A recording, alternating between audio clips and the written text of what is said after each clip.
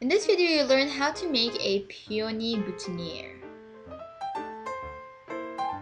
So as you can see, this is what we have. We have 12 peony petals, and here I'm just putting the glue.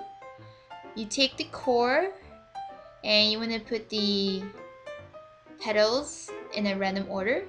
For more information on how to make a peony, you can also check out our website, which we are in the process of making our kits. So excited. Once you've done the flower, you want to put the leaves. Okay, here is our rose leaves because this is a boutonniere, so it's kind of small.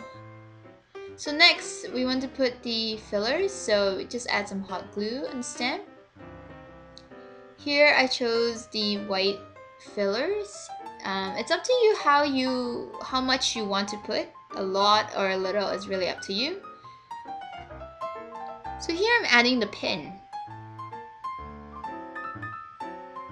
Once that's done, I'm gonna add the extra green paper and just wrap it around the stem, the pin, and the filler as well, just to secure it. And that's it! We're done! Thanks for watching! I hope you had fun making this peony boutonniere.